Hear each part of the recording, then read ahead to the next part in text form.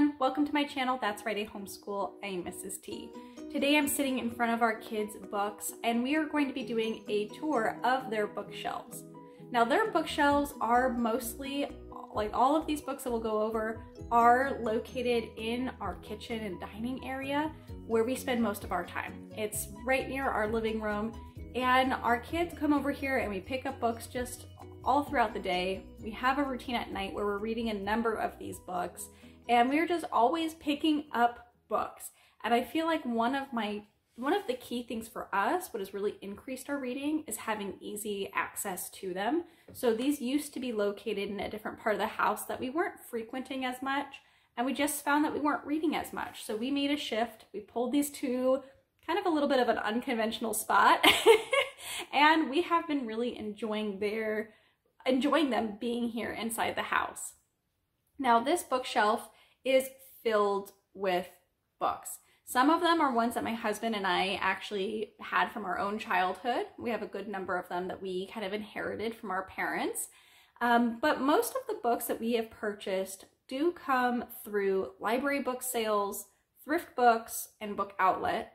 Though I do also order occasionally through Amazon if I can't find a specific book that I'm looking for in a different location. So those are our main places that we acquire our books. And the last thing to note before we hop into it is that my children also have a bookshelf, 2 shelves in their room of just board books that they can explore on their own. And usually they do that in the morning when they get up before leaving their room. They like to look through some board books together. So those we won't cover today, but here we go, our big bookshelf tour. Without further ado, let's get started. Here we have our first shelf. This is primarily our French resources. We have some French poetry and un, deux, trois. We have some French and English bilingual picture books. We have some here, and then we also have a couple over here as well. Then we have this French series. This is about a wolf, and these are just normal children's picture books. And we have a couple other children's picture books as well. Then over here, we have some early readers. These things are really cool. We have 2 different kinds. We have the early readers from Samuel Julie, and then we also have the next set from Larousse. And both of these programs are to help children learn how to read in French. So they offer some pronunciation guides and things like that. It's actually really, really cool. And then above this, we have our 2 sets for our Language Together French books, which come with audio and very basic French vocabulary exposure. So that's our French shelf. Below that, we have some chapter books and some phonics readers where the parent needs to be involved. And these are all chapter books that we've either read recently or we are going to visit again. So of these, we have read this one all the way through twice. We've read these a few times. We've read Pumpkin, Ginger, and Spice.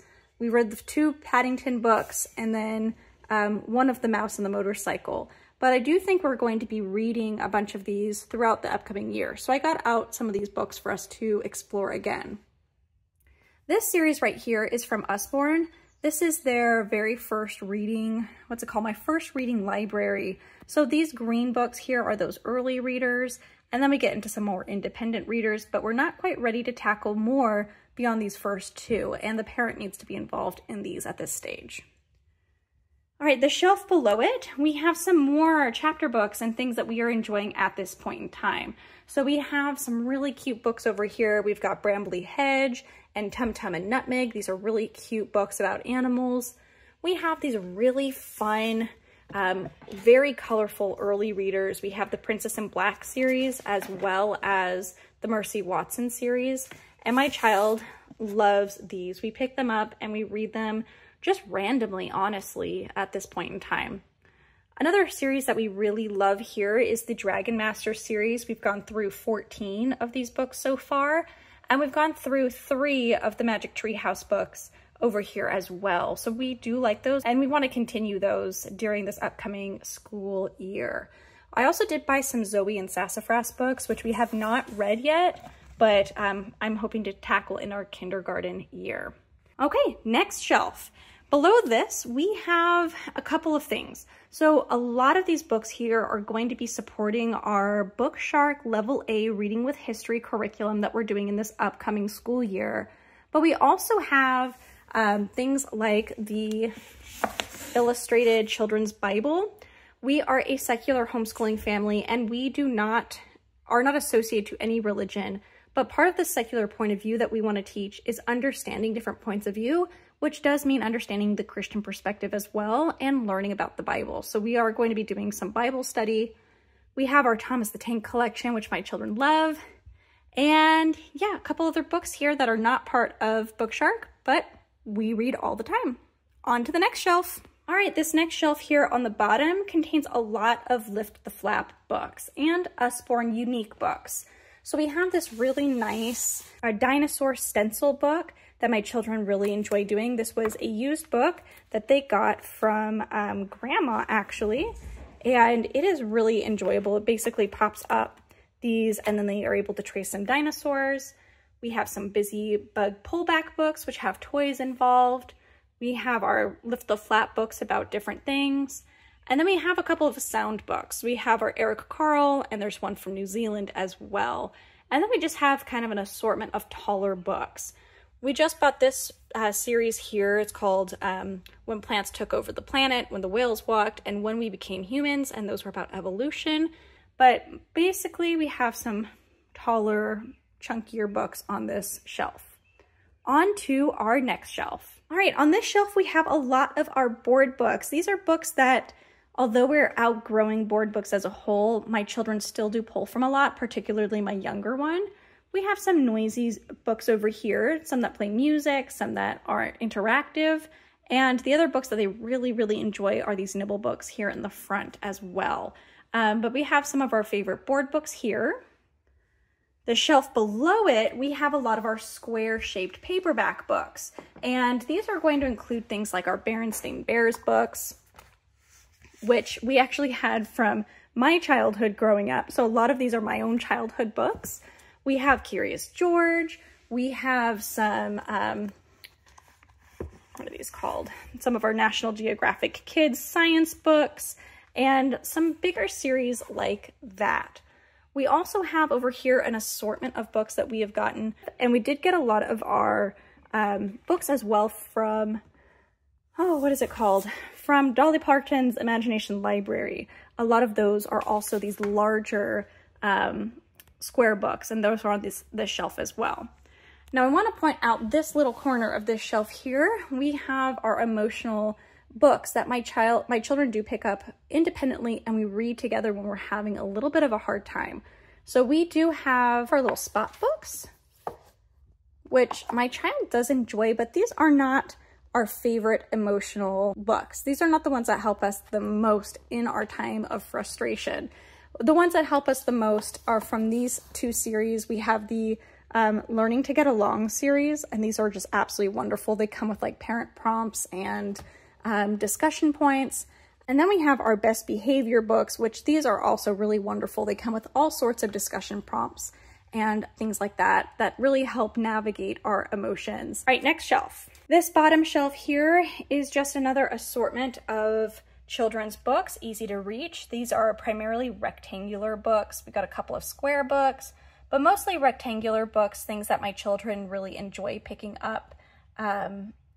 And yeah, we've read every single book on the shelf, and we're really enjoying it so far. All right, next shelf. Okay, here's another set of our board books. These are ones that are, again, are still favorites, particularly with my younger child, and some of his favorites are right over here. He loves these books by Audrey and Don Wood. We have The Napping House and The Little Mouse, The Red Ripe Strawberry, and The Big Hungry Bear. These are some of his favorite books that he will pick up and kind of read by himself, and he frequently picks them for bedtime, and they're just so much fun. We love those books.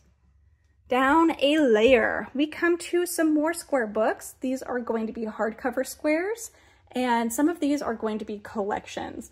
The George and Martha Complete Collection is really fun. My children really do enjoy those books. They pick those ones up a lot.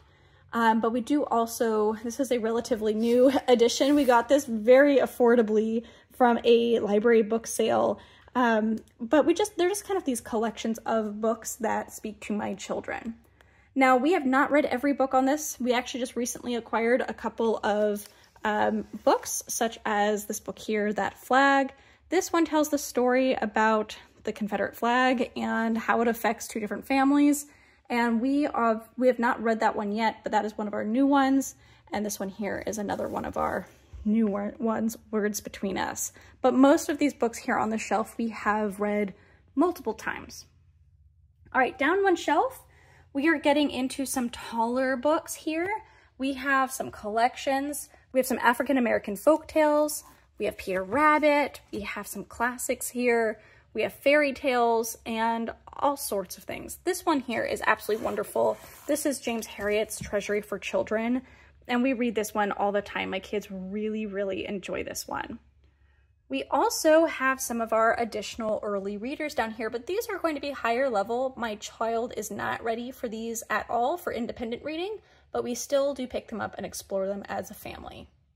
All right, next shelf. Okay, the next shelf that we have here is our early phonics and our current level for my child. So he is currently able to read all of these Bob books that are here. He's working a little bit through this collection 3, which is the long vowels. So those ones are a little bit more difficult, but these are more of his independent reads.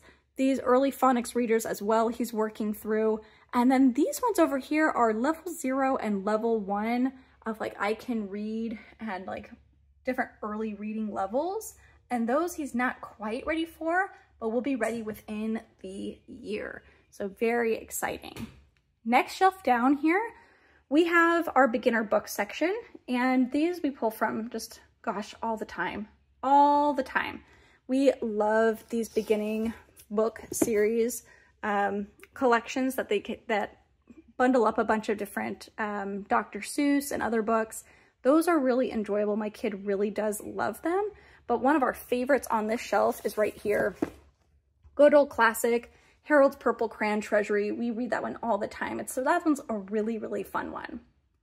All right, right below that, we have another shelf. These are taller books as well, a mix of hardcover and soft.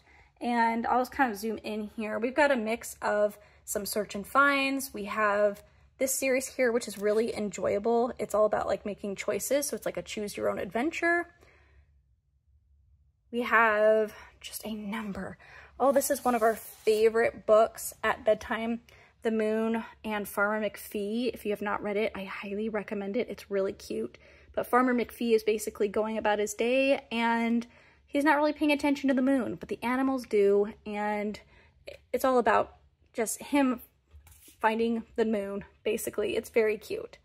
So here we go. And let's move on to our next shelf. All right. Our next shelf here are some hardback, larger square books, and this is just going to be a huge variety of books up here. We have some that are being called out by different curriculum. We have ones that we picked up for our own knowledge and education, and we have fun ones, silly ones, just a huge variety. This is one of our favorite pop-up books. In fact, I think it's our only pop-up book that we have, but this one is a real hoot, and we really just enjoy every book on the shelf we have read a couple of times. These ones over here, Explore Frog and Uncover the Human Body, are a lot of fun. We got them from Costco, and these ones basically, my children like to just pull up and independently explore it. But when you open these books, you get a look on the inside, and they tell you all about the different parts of the frog and the human body, respectively. And it's really enjoyable. My kids really, really like those two books. Okay, last shelf that I have right over here. Let's zoom on down. We have a collection of taller, rectangular, hardback books. And these mostly are just books that kind of struggle to fit on other shelves. So we have a couple of really fun interactive ones that were from our childhood. So these were actually my husband's books and his siblings' books. So there's a mouse about the house and a squirrel's tale, and these are really fun, just interactive, where you put the mouse and the squirrel going through the holes in the book, and they go on their own adventures, and that is like a lot of fun. My kids love those books. We have a lot of our Mother Goose books on this section just because they tend to all be pretty tall. And we do have a couple of different varieties of Mother Goose. So we do have our Arnold Lobel, which is definitely a classic. We have the Real Mother Goose from Scholastic, which that one's the one from my childhood. We have our favorite nursery rhymes from Mother Goose. And then we also have this one here, Richard Scarry's Best Mother Goose Ever. And we definitely have read from these a lot. We really, really enjoy these books. The other books that I just want to kind of note, oh, and we also have this one, I forgot one. And I knew I was missing one. And then this was a relatively recent acquisition. I think we got this last year, and we do really like this one as well. The art is different, very different from the other variations of Mother Goose that we have. Now, the last book that I want to talk about on this shelf is so good, you guys. This was so much fun, and I will be talking about this book in another video, but Duistak is a book where it is not in any language. It is just in bug speak, and that is just a lot of fun. Okay, we are going to move now to the top of the shelves. Okay, so I just want to show you what I have on the top of our bookshelves. I do have this organization thing, I don't even know what to call it, an organizer that has all of our current curriculum that we are pulling from. And next to it, we usually keep our library books, and our library books do get scattered throughout the house as we are reading and enjoying them, but we do like to try to keep them here. All right, you guys, and that is it. Thank you so much for joining me. Comment down below. Let me know what you think. Do you have a lot of books for your kids to explore as well? What are some of the favorites that you have in your house? And yeah, you guys have a wonderful day. I'll talk to you soon. Bye-bye.